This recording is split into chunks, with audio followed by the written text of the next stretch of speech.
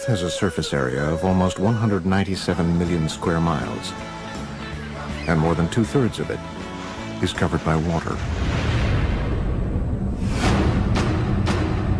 To this day, a great majority of our oceans and seas remain vastly unexplored. We know more about the secrets and enigmas of the lunar surface than we do about the world's waters. For as long as there have been eyewitness reports of UFOs in our skies, there have been similar reports of so-called USOs, or unidentified submerged objects, in our oceans. A USO is a UFO that goes into or out of water. In fact, UFOs and USOs are probably the same things. A UFO becomes a USO when it's no longer flying and submerges. For the first time ever, explore the mysteries of this most elusive class of UFO. Be nice if the Navy would tell us about all their observations of such craft. It is definitely possible to have an underwater vehicle at supersonic speed. From reports that the lost city of Atlantis is a secret base for USOs. The legend of Atlantis is based on knowledge that such a base exists today. To an eyewitness account recorded in Christopher Columbus's journal in 1492. They saw it going up and down in the night. To the world's only government-documented USO incident, a dramatic event off the coast of Nova Scotia, Canada. On the night of October 4, 1967, a UFO was seen to hover over the waters of Shag Harbor, tilted to a 45-degree angle, and descended rapidly to the water surface, producing a flash and the sound of an explosion. According to researchers, deep-sea UFOs continue to lurk through the uncharted waters of Earth. Have UFOs visited our planet? Or are they already here?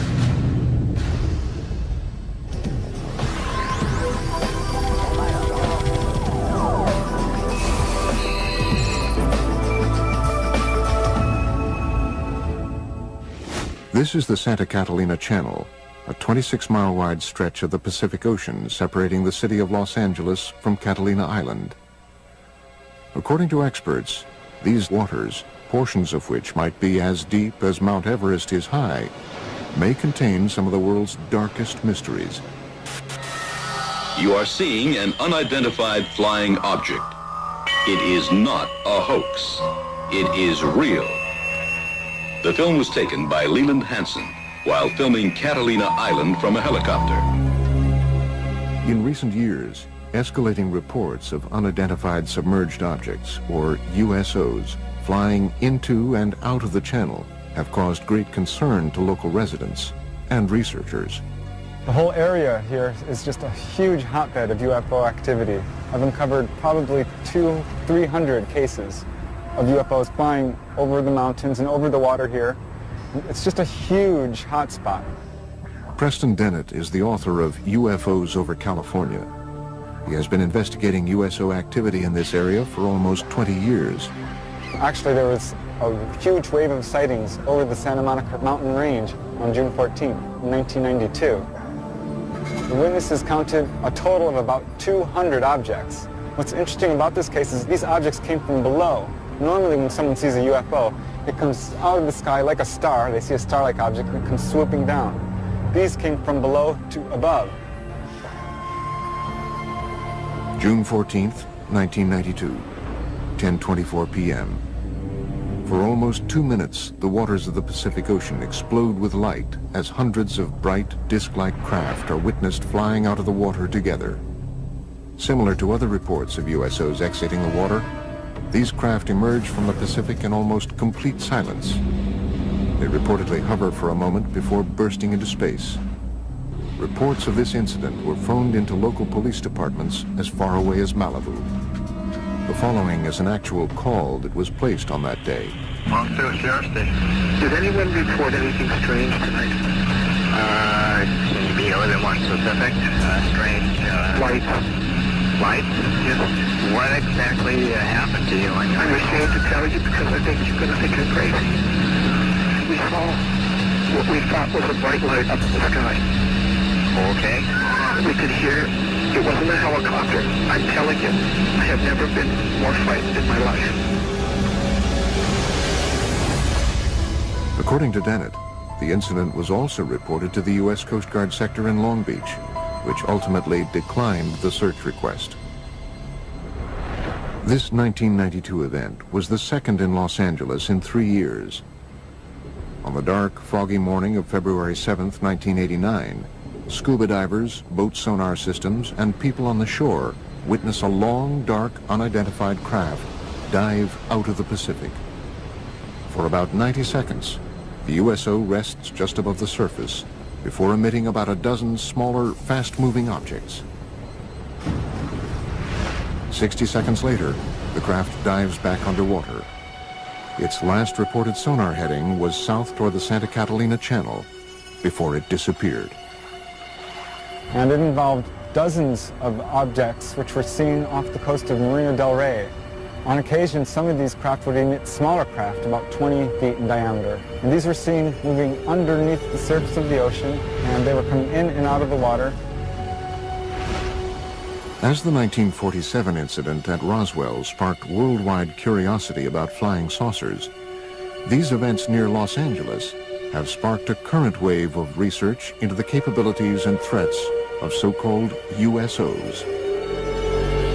The oceans of the world covering, 70% of the planet, they hide a lot of history and a lot of mystery. There's a very good reason for a whole society of creatures, sentient creatures, advanced creatures living underwater because they can, because nobody goes there. It's fascinating to think of the underwater UFOs because they know a lot about this planet that you and I don't know. Unique to the USO phenomenon is the reported ability of these craft to multiply and break apart. One such astounding case has become known as the Golfo Nuevo event. On February 8, 1960, the Argentinian Navy is on alert as they track two unidentified submarine-like objects in its waters, thought to be American subs. Then, according to reports, the underwater objects are seen on sonar to break apart and fly out of the water. Sonar contact, 173, 438 yards. Bridge contact, sonar contact, 173, 438 yards. Two gigantic submarines sighted by the Argentinian Navy in 1960 inexplicably multiplied into 6 other submarine objects. The Argentinians were never able to catch them or destroy them because the objects simply disappeared. The case even caught the attention of the Soviet Union's most senior officials. Nikita Khrushchev, who was the leader of the Soviet Union at the time, was so much intrigued by the whole story that he sent his diplomatic attaché in Buenos Aires to find out what's been going on. While some researchers contend that these reported cases might be nothing more than military submarines firing torpedoes, others argue that submarines were not capable of firing 6 or more objects in 1960. Late USO researcher Ivan T. Sanderson's 1970 book, Invisible Residents, was the first to analyze the USO phenomenon. He reports on another remarkable example of USO behavior. In March 1963, the U.S. Navy submarine exercise is progressing as planned 100 miles off Puerto Rico. Suddenly, one Navy sub abruptly breaks from its assigned route after picking up an unidentified object traveling at speeds in excess of 150 knots. The submarines are astonished by the depth at which the unidentified craft is moving, 20,000 feet underwater. It gave the acoustic signature of a single propeller type of motion through the water, and it was tracked at depths down to 20,000 feet, whereas a typical crush depth for a submarine would be 7,000 feet. So this thing, whatever it was exceeding the technical capabilities of submarines at that time and even today.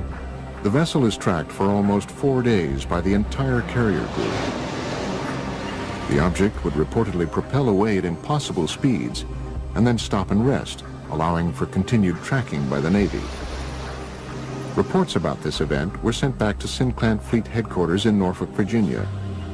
However, an official determination into what was seen on sonar that afternoon was never made. But according to reports, the Navy lost track of the craft after midnight on the fourth day. It was never picked up on sonar again. Nobody advanced a theory as to how something could move that fast. We have reports of USOs going into and out of the water, but we don't have any of the technical data. Flying saucers that are above the ground, people see them. But what's underwater, the Navy sees them. And the Navy isn't talking about what it's flying.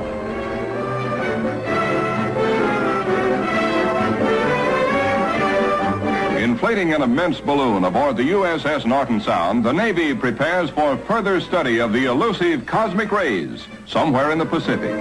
That's the news. A secondary consideration clears up the mystery of the so-called flying saucers. For it is these monsters, which rise 19 miles and attain diameters of 100 feet, that have been mistaken for the apparitions called flying saucers.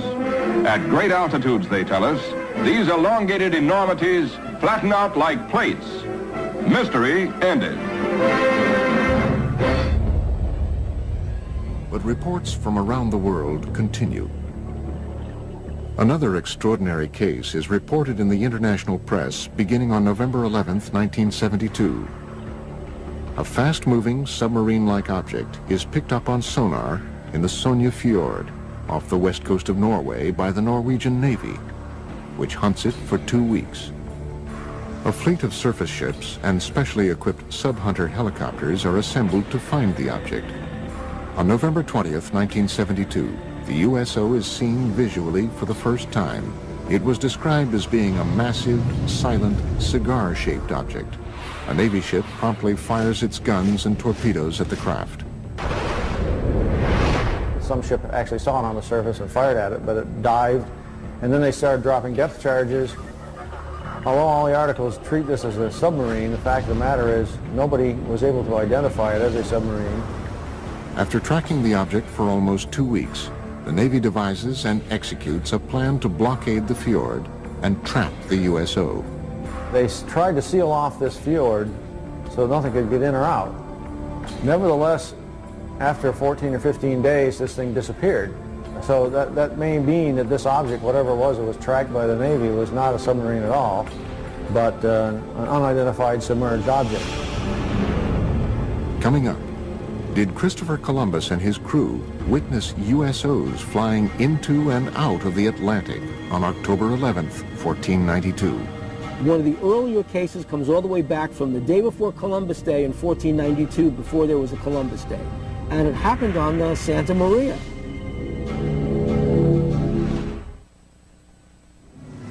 October 11th, 1492, 10 p.m. A calm, clear night.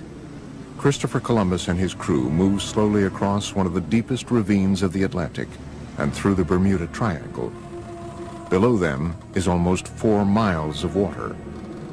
Suddenly, unearthly lights are seen flashing across the bottom of the ocean. One of the earlier cases comes all the way back from the day before Columbus Day in 1492, before there was a Columbus Day. And it happened on the Santa Maria. This person's name was Gutierrez. And Gutierrez was on the Santa Maria with Christopher Columbus and noticed an object rising out of the water, a disc-shaped object. A great flash of light with a level of brilliance unlike anything known at the time suddenly erupts from the sea to the sky, startling Columbus and his crew of 120 aboard the 3-ship Spanish fleet. In less than 5 hours, they would discover the New World. Christopher Columbus maintained a log in the ship. It describes what could be interpreted as a UFO event. They saw, in the description given in the logbook, the flickering of a wax candle going up and down in the night. It couldn't have been a campfire on ground because it was beyond the horizon. This possible USO incident is more than just legend and lore. For the first time ever, original text from Columbus's log has been made available to the History Channel by archivists at Fordham University, custodian of a rare handwritten copy of the journal. The October 11th, 1492 sighting was not an isolated occurrence. Over the 2-month journey, Columbus's log exhibits a consistent pattern of cryptically reported peculiar incidents, including unexplained sightings and unusual events in outer space. The following is from an entry on September 10th, 1492, the halfway point of the voyage. The crew of the Nina stated they had seen a garaho and a water wagtail, but these birds never go farther than 25 leagues from the land. From an entry September 11th, 1492. Saw a large fragment of the mast of a vessel, apparently of 120 tons, but could not pick it up. Entries on both September 17th and September 20th indicate that stars or other unidentified lights in the sky are seen to move. The cause was that the star moved from its place, but the needles remained stationary. And from the infamous entry of October 11th. The Admiral, at 10 o'clock that evening, standing on the quarterdeck, saw a light. Calling to Pero Gutierrez, he told him he saw a light and bid him look that way, which he did and saw it. The Admiral again perceived it once or twice, appearing like the light of a wax candle, moving up and down. Is it possible that these strange events, recorded during the most fabled nautical journey in history, were the result of otherworldly vessels tracking Columbus's fleet? Some suggest, however, that any interpretations or rationalizations that might be gleaned from Columbus's log are not the whole truth. If Christopher Columbus saw a strange thing come out of the water, fly around his ship, and then take off, would he have told anybody about it? They'd have locked him up in the brig instantly. The guy's crazy, because things can't do that. One of the earliest USO reports comes from 329 BC. After witnessing what he described as shining shield-like objects flying into and out of the Jaxartes River in India, Alexander the Great was so convinced that he witnessed otherworldly vessels, he spent the final 6 years of his life searching for evidence of these objects in a diving bell, believed to be the world's first submarine. Some conclude, however, that Alexander's underwater adventures had a greater goal, finding and conquering the one kingdom that had eluded him, Atlantis. Well, Atlantis first enters literary history in the philosophical dialogues of Plato. These are the Timaeus and the Critias. The gods, bothered by the attitude of the Atlanteans, decided to destroy Atlantis. In one day and one night, they destroyed it with a cataclysm, and it sank. To this day, researchers continue to speculate about Atlantis as a hub of USO activity.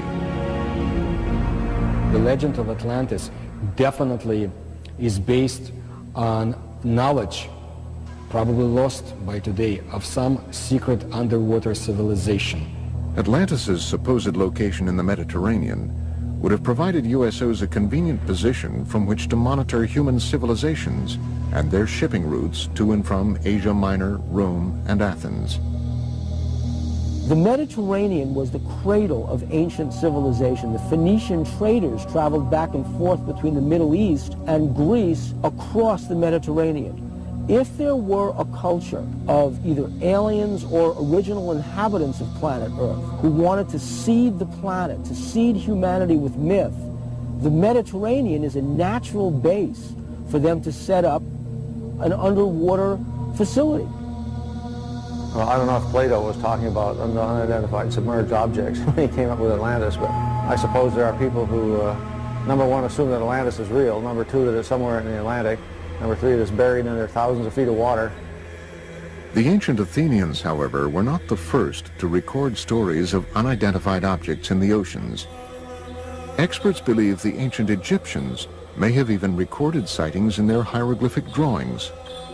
In ancient Egypt, in the temple at the city of Abydos, somebody made an inscription, a depiction of a submarine. There was another depiction of an object that looks like a helicopter.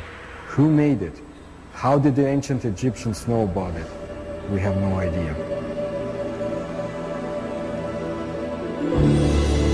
One of the earliest European cases is a series of reported English sightings in the 11th century.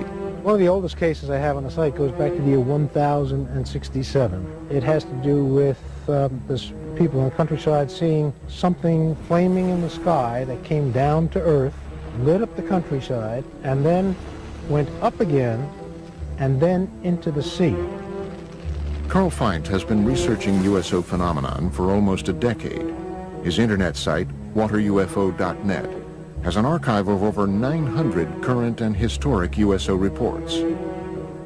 According to Feint, one of the 20th century's first cases was reported in detail in the Philadelphia Inquirer on August 1st, 1904. A British cargo ship, the Mohican, en route to Philadelphia was, according to the paper, enshrouded in a strange metallic vapor which glowed like phosphorus. I have found out recently that that case is a heck of a lot more detailed and scary than originally shown. The captain and the crew confirmed that an object came across the ocean, a cloud, approached the ship, and it was glowing. Not a meteor, going straight down, just coming across the sea. As it came towards the ship, the captain was trying to distract the crew to get them to do something different, you know, and get over the fear. They couldn't move anything while the cloud was around the ship. The Inquirer further reports that during the event, the ship's compass revolved with the speed of an electric motor, and the sailors were unable to raise pieces of steel from the magnetized decks. The story goes on to quote the Mohican's Captain Urquhart, who confirms that the account is vouched for by every man of the crew. But perhaps the most astounding USO-related event, according to experts, is a Canadian case from 1967. The Shag Harbor case is the most important USO case in documentation. The UFO moved underwater to a different point. A second UFO joined it. Coming up, we visit Shag Harbor, Nova Scotia on the 38th anniversary of this crucial USO incident. On October the 4th, 1967. That's where the lights was, right behind me on the water.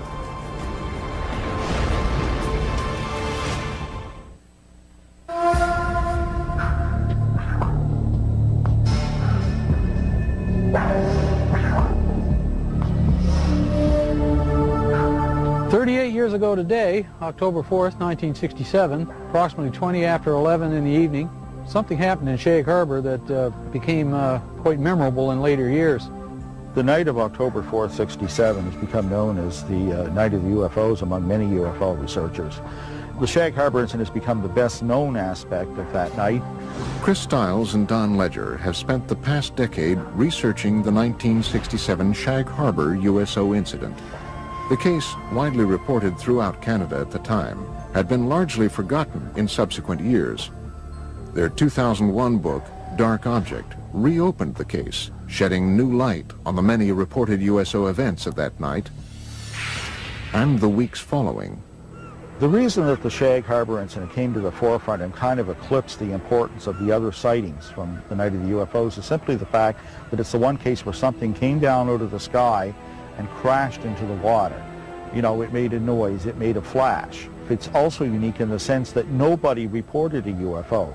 Several calls came in very quickly to the nearby Royal Canadian Mounted Police Detachment, and those reports said simply that people had seen lights, or perhaps an aircraft had crashed into the waters of what they called the Sound.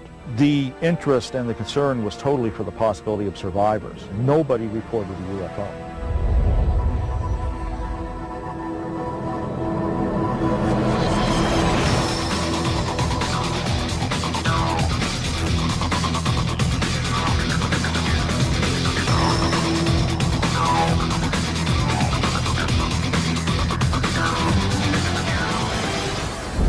I'm not surprised now that I had seen something in the sky that night, because all over Nova Scotia, the night of the Shag Harbor incidents, there were many UFO reports.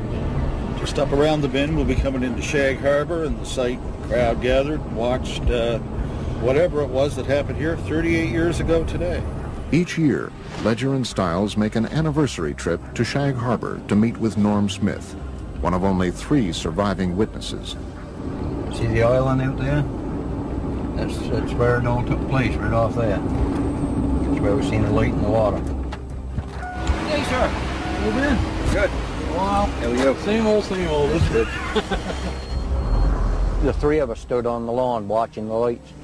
Eventually it started going, it looked like it was moving to us, and then on a downward slope towards the ground.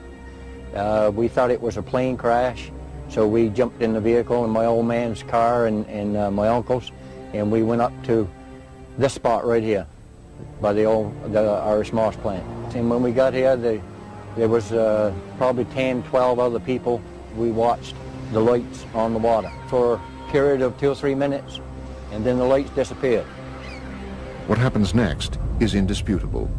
Before midnight on Wednesday, October 4th, the Royal Canadian Mounted Police officers who witnessed the event from the shoreline searched the water on boats until 3 a.m. with the help of several local fishermen, including Norm Smith. At noon on Friday, October 6th, Canadian Navy divers from Halifax arrive and search the area through the weekend. Eventually, 7 divers were dispatched from the Fleet Diving Unit in Halifax and taken down to Shag Harbor. The search effort continued through all the daylight hours of Saturday and Sunday, and by Monday morning that search was officially terminated in Ottawa, and they just simply state unidentified flying object and circle it and underline it. According to government reports, the object travels from the south to the north along the Nova Scotia shoreline. At one point, it stops and hovers. Then at approximately 11:20 p.m., it enters the water at a 45-degree angle, 300 yards offshore. Directly behind me where we seen the lights, right at Bomb Portage Island, directly behind me.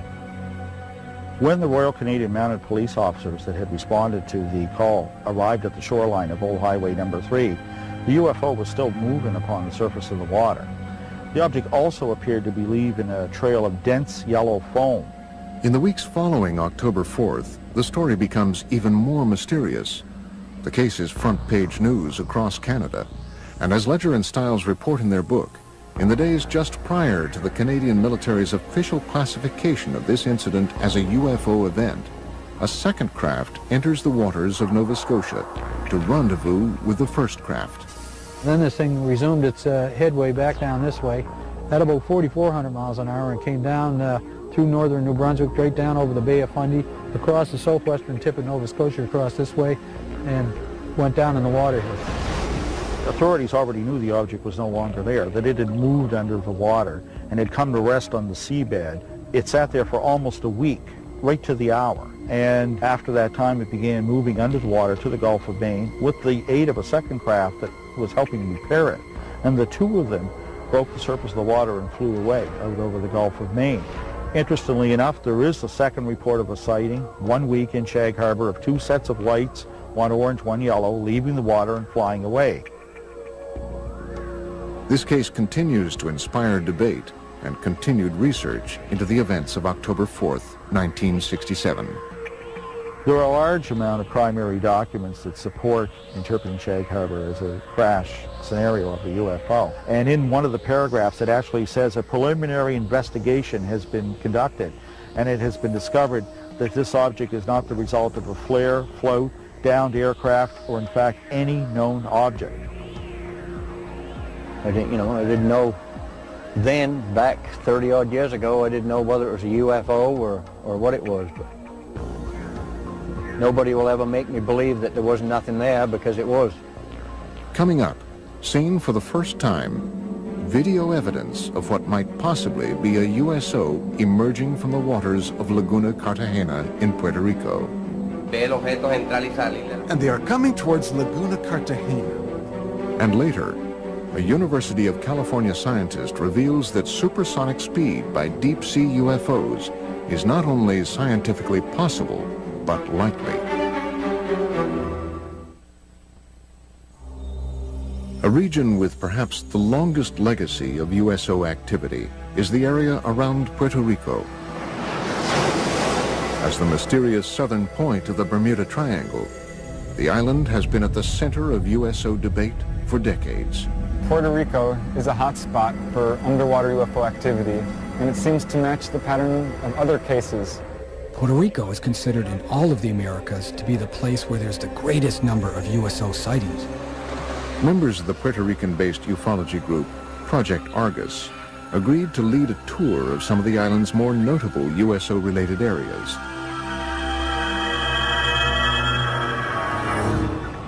Laguna Cartagena is an isolated lake near the southwestern corner of the island. It has become linked to much of Puerto Rico's reported USO activity. I have been conducting investigations for years in Laguna Cartagena, where there's also a lot of secrecy about USOs. Laguna Cartagena since 1930 has been a place where hundreds of cases were reported of flying objects coming and going from the area. October 8, 2002, approximately 9 p.m., Puerto Rican police officer and Project Argus member Carlos Torres witnesses a red glowing USO fly out of the waters of Laguna Cartagena at an incredible speed. Then it stops and hovers just above the water. I was a witness of an object suspended over Laguna Cartagena. The military got involved because they were also witnesses. The object flew away and then back from Monte Indio. And it stopped and hovered over Laguna Cartagena. After hovering for several minutes over the area, the object was seen to crash back into the lake. Another Argus member, Giuseppe Quiñones, believes he captured the same object on videotape in 2004. I took a video on November 20th, 2004, in the immediate area of Laguna Cartagena. Seen for the first time, possible video evidence of a USO near this enigmatic lake. The brightly lit craft-like object was seen emerging from the water. Here, it hovers for almost 1 minute before flying away. In the mid-1990s, several attempts to disprove the USO activities were made, despite hundreds of witnesses that said they saw lights going in and coming out of the water. They have been seen all over Puerto Rico. Specifically, the most mentioned places are Laguna Cartagena and Route 303. The region of Lajas, through which Route 303 runs, has been another source of significant USO and UFO reports, including a possible 1997 crash on Monte Indio that left behind a scorched earth impact zone and many unanswered questions. In May 5, 1997, a UFO crashed there, burned many lands on the top of the mountains, and there was federals that night, and they obtained something that we don't know, a UFO. After this 1997 incident, local government officials began to take USO and UFO reports more seriously. As a direct result, the mayor of Lajas, Puerto Rico, recently designated the roadway through the heart of Puerto Rico's UFO country as UFO Route 303. But for now, other USO-related events around the island are far more pressing for experts. In the hills around Lajas, a mysterious government aerostat, a tethered balloon-borne radar, is frequently launched up to 3 miles in the air, ostensibly to monitor air traffic and weather. However, USO researchers believe the balloon's real function is actually covert, to observe and record UFO and USO activity. There is a government document in the legislature where a secret investigation was conducted. Not public, but secret, about the USO events in the waters. But the document states that they do not pose any danger to humanity. The volume of USO reports from around this small island have prompted many to speculate that the deep waters directly below the southern tip of the Bermuda Triangle, just offshore, conceal more than USOs. Experts and researchers from around the world believe they possibly obscure a major USO base as well. It is suspected that there's a base between La Paguera in an area near Cabo Rojo. It is also supposedly very deep and cavernous, and it goes as far as Laguna Cartagena. The motive for them coming in and out of the water is so that they are able to enter in one area and come out in a different area in the underwater basins. Could all of these events simply be tied to local mysticism, or perhaps the cultural sway of the Bermuda Triangle? In Puerto Rican culture, the majority of the people here, even though they talk about the Chupacabra and the Bermuda Triangle, they do not believe in any of this. Or is there possibly something more? It's a reality. The USOs in Puerto Rico are real. There are hundreds of testimonies and witnesses. It's all real. I think that the UFO phenomenon is real. Here in Puerto Rico, there have been hundreds of cases. That is a reality. Coming up, possible photographic evidence of a USO exiting the waters of Gulf Breeze, Florida.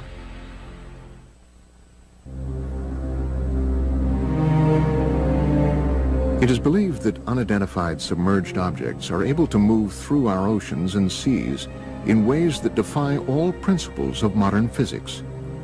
Experts are confounded by the ability of these vessels to reportedly travel at extreme depths, pass through ice with impunity, and traverse water at supersonic speed.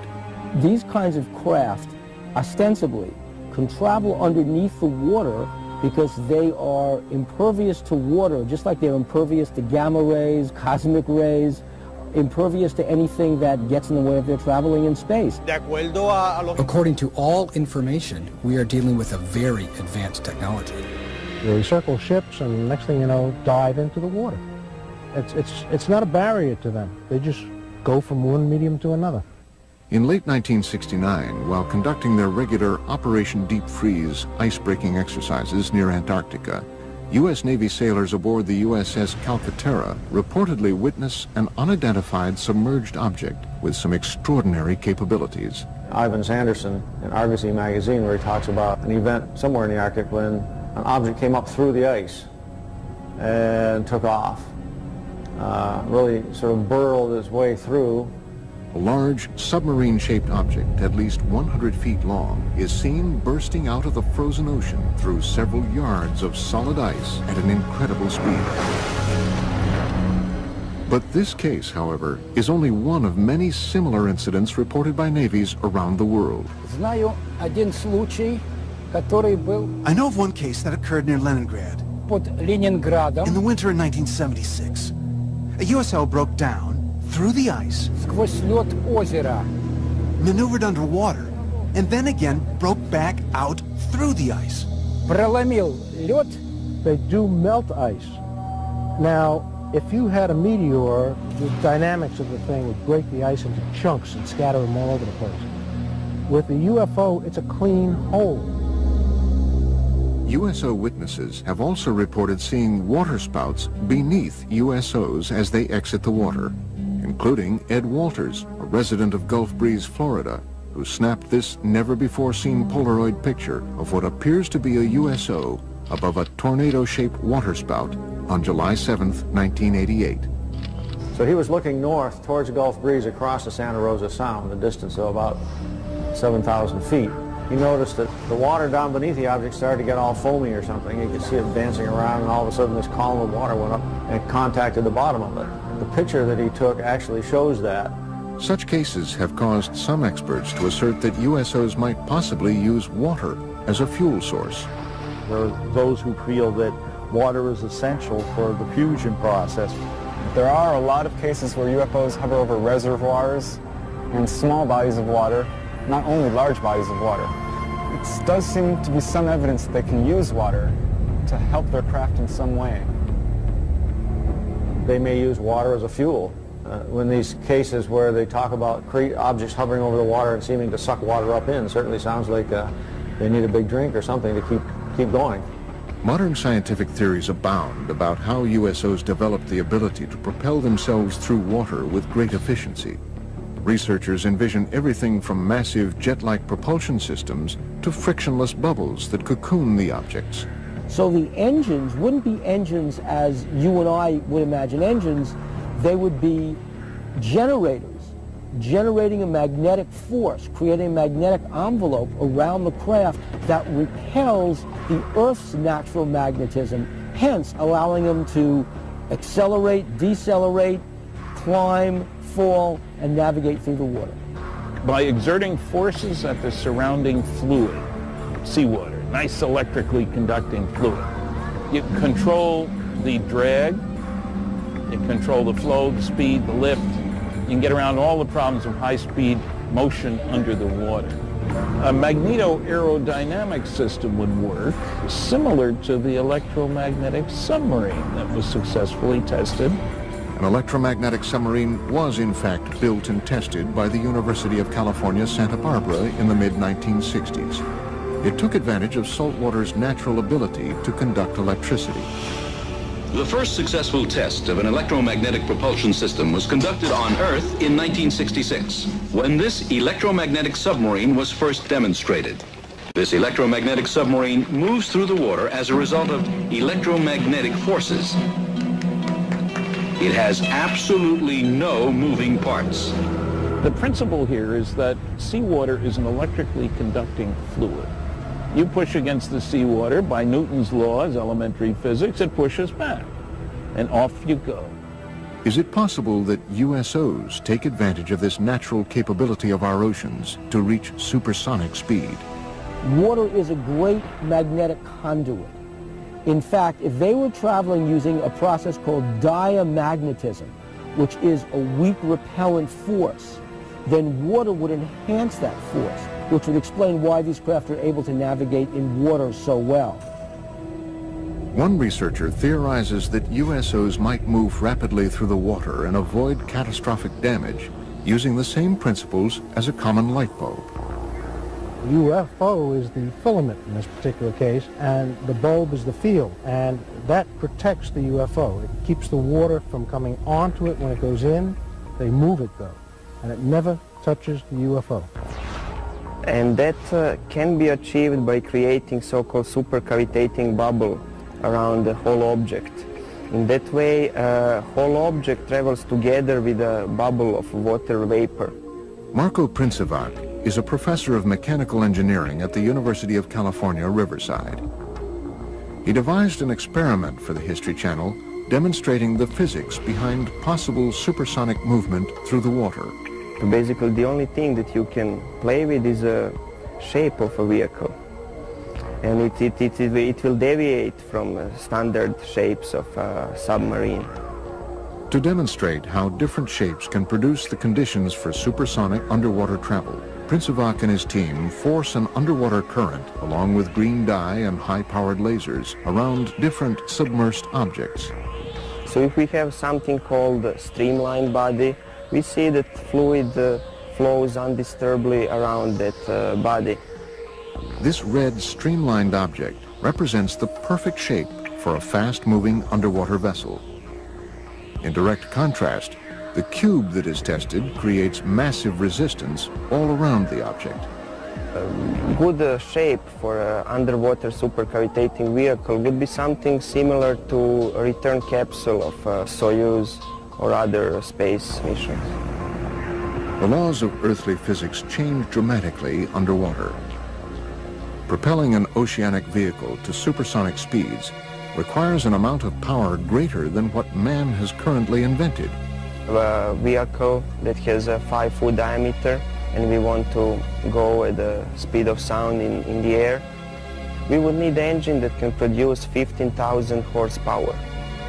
For the same vehicle to reach the speed of sound under the water, we would need an engine that can produce around 1 million horsepower.